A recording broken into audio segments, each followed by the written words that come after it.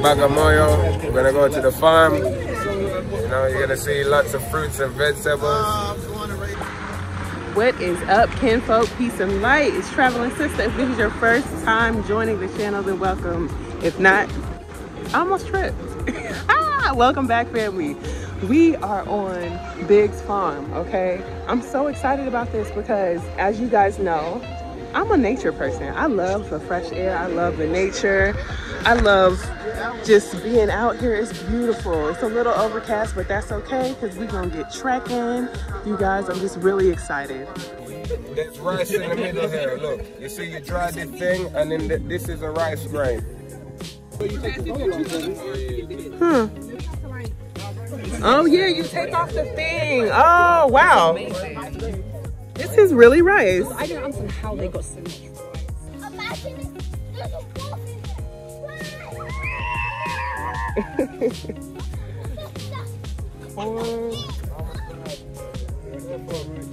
Be careful again right here. There's another one. There's another line of ants. Come. They're real thick right here. 2 trails. Oh, that's serious right there. You eat the roots, right? Yeah. That's the part you eat. You eat the roots that's underneath here. That's cassava, but these are still early. Come here. Look, a dragon did that. No, look, you hear how quiet they were? They were processing. Like, hold on, wait. There is no dragon. Are you sure? Yeah. Quilly, you're really sure? I look and see like, wait a minute.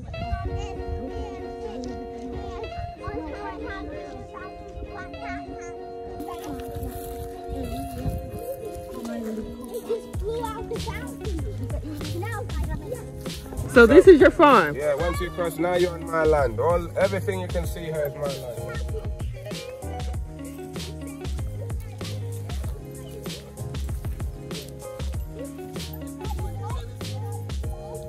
Yeah, right here.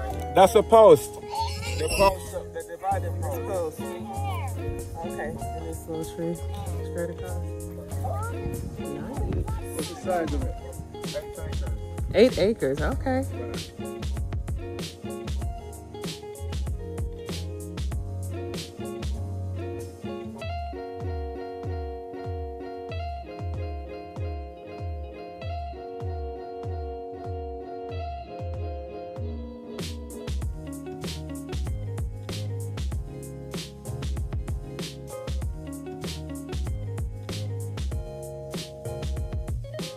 What happens is the baby starts growing automatically beside it. Oh. Once you cut this one bunch of bananas off, this tree's no good anymore. You cut the tree off in half, and then you allow that baby one to grow, and then you get, it just keeps going on like that and like that and like that.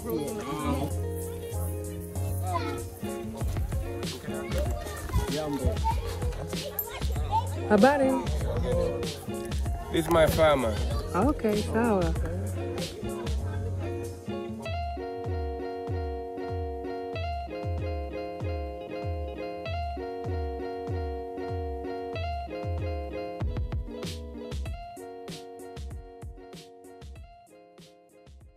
From the farm. They get a lot bigger than this if you allow them to grow. Sometimes they reap them smaller, sometimes they get they can go up to like 3 times this size. Call it miogo. We call it cassava. Or what they call it again? You guys call it tapioca. Yucca. Oh, yucca. Is this not tapioca though? That's what I heard. But I can't. In America. I can't confirm that. Okay. I've heard tapioca though. Okay, no, man. Americans call this tapioca. You take this on? It's cassava. Yes, sir. It's good when you skin it and you fry it. You know what? I just eat it raw. Yeah, a lot of people eat it raw too. I just eat this just raw. Yeah. Yeah. Boiled, yeah. We make starch. The starch to put in the clothes to make them stiff. Yeah. Make from cassava. Wow. I peel it, soak it in cold water, put salt and pepper on it, like dried salt and pepper, and I eat it while I watch the movies. That sounds so good. So good. I'm actually gonna try that. Life of luxury. Yeah. This is a water supply. Water comes from the earth. It's still not very sustainable though. I need a more sustainable water supply. It kind of catches the rainwater. The rainwater stays in the earth, and when you dig it, comes up and we pump it out. Very rudimentary system.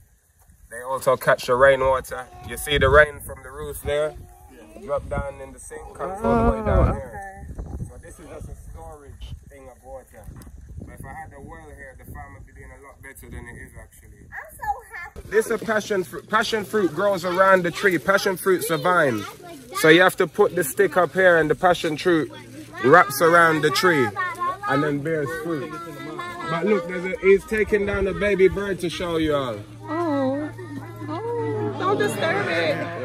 Look, it's a baby bird in the tree. Be careful. And he like, man, who are these people? Don't get these cameras on my face. Anybody post that on their YouTube?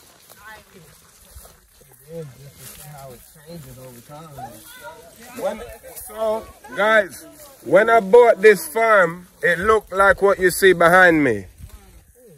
The whole place looked like this. A lot of elbow grease went down. A lot of elbow grease. Let you go. So, can you tell people why you burn or why they burn? Why they burn? Because whenever it rains, it comes up like crazy. If you see that land there, how it is, and it makes it It's full bush. unfarmable. So what they burn is two reasons: to fertilize the soil and to have the soil ready for a new crop. I don't necessarily agree with the burning. I try and encourage them not to burn, but as I said, I'm not here too often. And if they didn't burn, it'd just be a wild jungle. So they have to also burn to separate the land. So you see, inside my land, I tell them, don't burn my shit. So all my shit's there, but this is like a gap. So the line with the farm is not really like, there's still supposed to be like 2 meters on either side that kind of belongs to nobody. So walkway, because how we do farming here also, just like we walk through other people's farm to get here, other people walk through my farm. To get there. Yeah, so when there was actually a roadway running through my farm that I re-diverted, and the village was quite upset with me, but I had to explain to them, listen, I'm doing this just like you guys, so you can't be riding your bike through my crops. But the kind of land thing here, there's a misconception. They say foreigners can't own land in Tanzania. Nobody owns land in Tanzania. This is a republic. The government owns all land in Tanzania. So the idea of land ownership is different to how we have it. What you own is what's on your land. So some days I'll come here before, I'm real cool with this village. Like, this village know me. I've been here like 10, 12 years. Everybody know me around here. None of the crazy Rasta guy from Jamaica, he'll disappear for 6 months, he'll come back. But land ownership here is not like how it is to us. Sometimes you come here and see like 20 people just chilling on your land. When I first came, I'd be like, who the hell are these people? Like, what are they? And people, they're just from the village. Like, and same here, we could go chill over there, it's no biggie. So what you have on the land is what's yours. But the land is a land. Like, no one really owns any land here. And I like that. A lot of opportunities to do stuff in here. As I said, it's just, I had a choice that I had to make. Focus in the city or focus on the farm. And my kids live in the city, they go to school, everything. So I thought, all right, let me focus on making money in the city. But farm is great money. I'm going to show you some of my neighbours' farms after. And I pretty much have an idea of what an acre of this makes. What an acre of, like for example, they say a mango tree makes you $300 a year. Because there's 2 seasons in a year for a mango tree. So if you got 100 mango trees, that's $30,000 a year you're making. An acre of pineapple is about $700 per year. So you got 10 acres, you understand? So avocados is the worst. Avocado, they're calling that green gold. An acre of avocados is about $2,600. So you got 10 acres, that's and you could get a season every year. You know, so you got 10 acres of avocado, that's $26,000 a year. Just from avocado. And that never stops. That's like the gift that keeps giving. It just keeps producing and producing and producing. And the initial investment's an investment. And then after it just keeps sprouting. It's great money in food because it's just seed and rainwater. Then you have to pay your farmer. They don't get paid much, of course. But you see what I do, like, I pay him pretty much what the other farmers get paid. But the benefit he's got over the other farmers around is he just uses the land as he pleases. So you see his house, like he got the biggest crib in the neighborhood. You know what I mean? Like he's doing good. He knows my tour so well. He's saying, what about the aloe vera? I said, no, it's too much. He said, you're going to cut a part.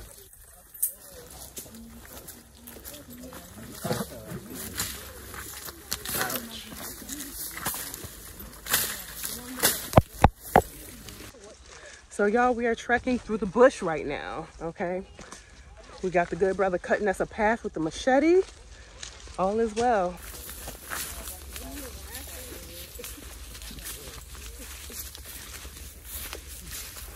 I clearly did not wear the right shoes for this. Stand over there. But these have been burnt. Oh, I He was saying the fire, he didn't set this fire. They set the fire next door and it spread onto this farm. Oh. This has been burnt. Oh, that's the ones that burn it. Exactly. Yeah. Me and them always used to fight about that fire thing. But without that fire, this thing was all like high, tall grass. But what happens now is the land's ready again. You know, just need one good rain, then all the ashes and stuff turns into fertilizer. It's easier than knocking it down. And these are some of the best aloe on earth. These Nigerian aloe vera. I brought these here like 10 years ago. This is the first thing I planted here. Yeah, if you got a bag, you can say, and that's good for your hair, everything. Your skin, burns, cuts.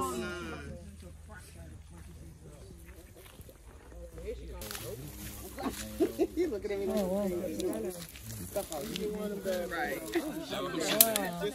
Who wants one?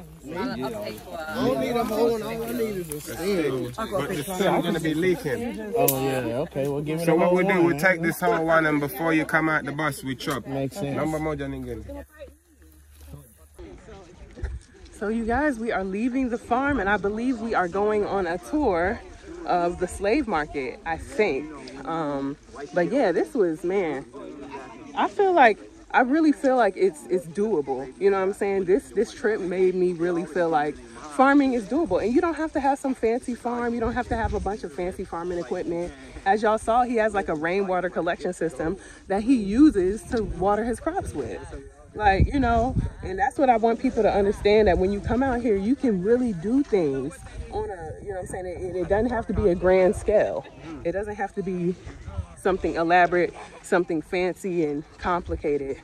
Literally, like, you know, and just working with the people, as the brother said, like, it's very important that you just play nice with the other kids. You feel me? You got to play nice with the other kids, and you really have to, right, like, for real, you feel me though? You got to, you know, because this is a community. You got to think, this land, before you came and occupied the land was, you know what I'm saying, it belonged to other people as well. So, yeah. Well, that's a nice big one. That's a big one.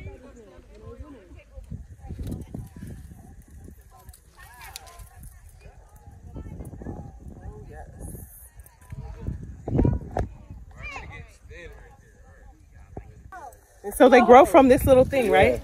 In the middle, right? They grow from the thing in the middle. They still need about 4 days at home before they turn yellow. Oh yeah, I see. You see? Yeah. These not mine. These are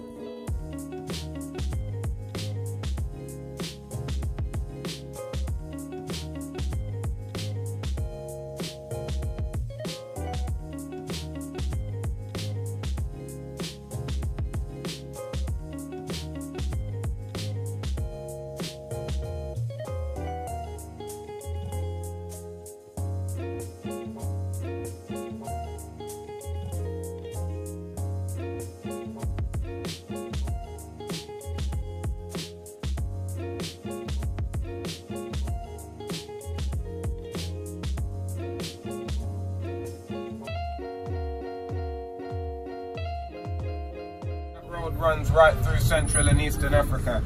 They used to march slaves all the way from Kenya, Congo, Rwanda, Burundi, and this was the point where they'd send them off. Just like Elmina in Ghana, this was the Elmina of East Africa. So this was a center of the East African slave trade. This was a sorting center right here to the right. The slaves used to be sorted right here, washed, things like that, in this building right here. And we're gonna go to where they were auctioned after. So this building is 500-600 years old. This is an Arab building, as you can see.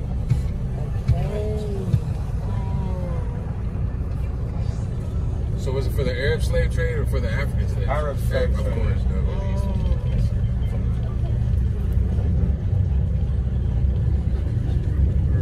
This is an Islamic and African country now. Yeah, this is some. All the Omani royalty lived between Zanzibar and Pemba and Bagamoyo, and that's why you got all these mixed Arabs in Zanzibar and Pemba to this day. This is an old German colonial building. They call it the German Bomber. So this is where the Germans ran East Africa from. This was the capital of German Africa, and this was the administration building right here. This building itself is about 650 years old, but the Germans took it over 200 years ago, 250 years ago. Does anyone use it?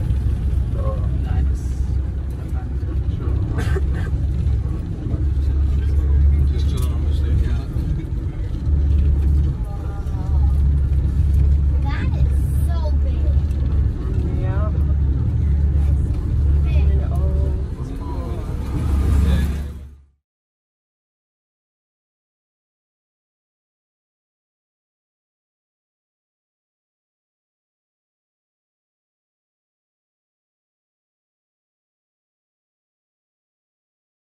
Come from Saudi Arabia and the UAE to take goat and beef to be slaughtered for Eid. And they take wood all the way to the Comoros, to India, to Pakistan, all these kind of places. This is also an artist town. So a lot of young artists live in Bagamoyo and are from Bagamoyo because the National Arts College is here. So you see there's lots of these little shacks where people selling stuff. But all these buildings here, they're owned by particular families. So they've been passed down 10, 12, 15, 20 generations.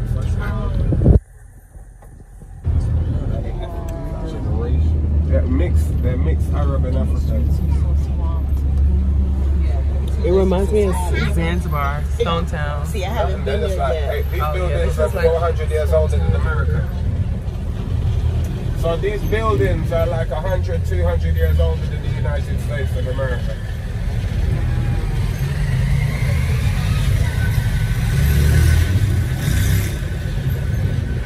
East Africa's version of Elmina Castle. They also have a door of no return just like Elmina Castle. So this is where the slaves got auctioned off and this is where they were sold. And they're never to be seen again. Now, there's a misconception with slavery that all slaves were taken from West Africa. That's white man's colonial history. Slaves were taken from all over Africa. East African slaves ended up in the States, ended up also in Pakistan, in Yemen, in Saudi Arabia. There's a population of 1 million black people in Pakistan. The 3 million black people who live in India, they all came from here. You know, so they say there was 100 million black people taken through the transatlantic slave trade. There's another 100 million black people taken from the Indian Ocean slave trade. And this was the center of that trade right here. Okay, Bagamoyo means where I lay my heart. Moyo is heart.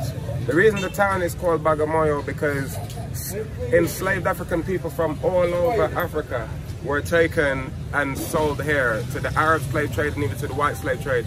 Many of them had never seen the ocean before. Some of them had walked 2,000 miles from the Congo. When they arrived and saw the ocean, they had a heart attack. So the place, so many people died right here of a heart attack and so scared of what awaited them. They call it where I lay my heart to rest, Bagamoyo. So this is East Africa's version of the door of no return. Once you came through this door, you never saw Africa again. Until 500 years later, we all came back. Do you know the name Do you know the name of this place right here? This yeah, we're gonna show. Well, they call this the slave forts, but right now it's a government facility, which they still use it for trading. This has been a trading fort for 900 years. Wow. They still trade from here. That's why they don't really like people to film. But there's ways we film. We film at angles. If they come and say, no, you're filming me. Right. You know, so that's what I say. We'll film when it's the time to film. Otherwise, they just say something, try and get a little something off you, but we don't need that hassle, right? You see all of these poles right here, right? Yeah. So what would happen with these poles is these poles were rented by the buyers of the slaves. And there was a big pole up here with chains attached to it. And once you were bought and sorted here, this would know, this going to India, that's going to Pakistan, that's going to Oman. And you'd be chained for 3 days, 6 days, 8 days, sometimes you die here. So your ship came to pick you up. So this was the last place where they all were, right on these things. And you can even see some scratchings and stuff on some of them. You know, so this was where people were trained to once they were bought. So this would be owned or rented by one person. So if he bought 100 slaves, 150, 200, everyone was trained up here.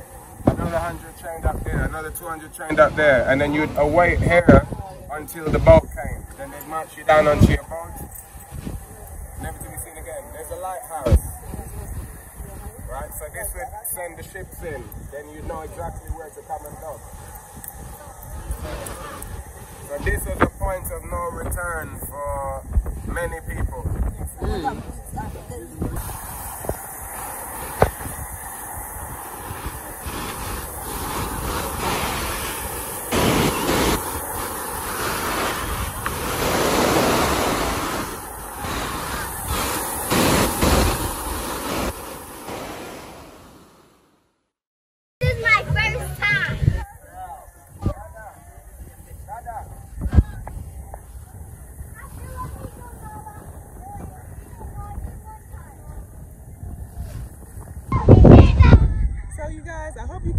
Really windy. Let me see if I can cup the thing.